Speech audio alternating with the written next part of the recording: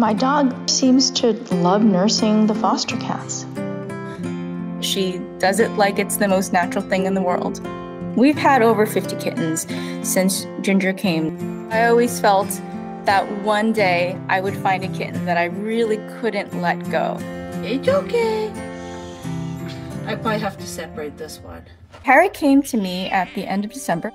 We were pretty worried in those first few days because he just wasn't eating.